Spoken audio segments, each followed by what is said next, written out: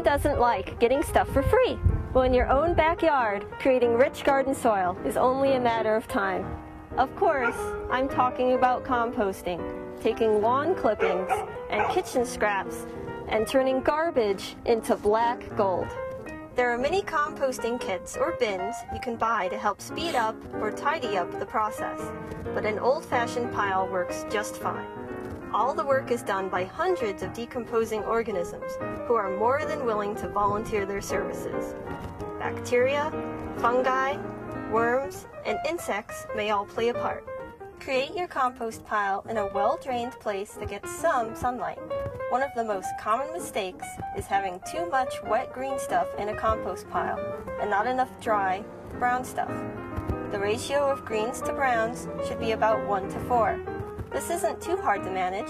Simply spread out your grass clippings to dry for a few days before raking them up into the pile. You'll be able to tell that these decomposing organisms are working hard by the heat you'll feel coming off the pile. Decaying matter is releasing energy, and some of that is in the form of heat. This is useful as well, as the heat destroys any plant diseases or weed seeds you might not want to spread into your garden. To help the natural process of decay along, make sure the pile stays moist and stir it regularly. This mixes in the new with the old and also provides air for the bacteria to breathe. In the end, you'll have rich black humus, which serves both like a soil and a fertilizer for use in your backyard.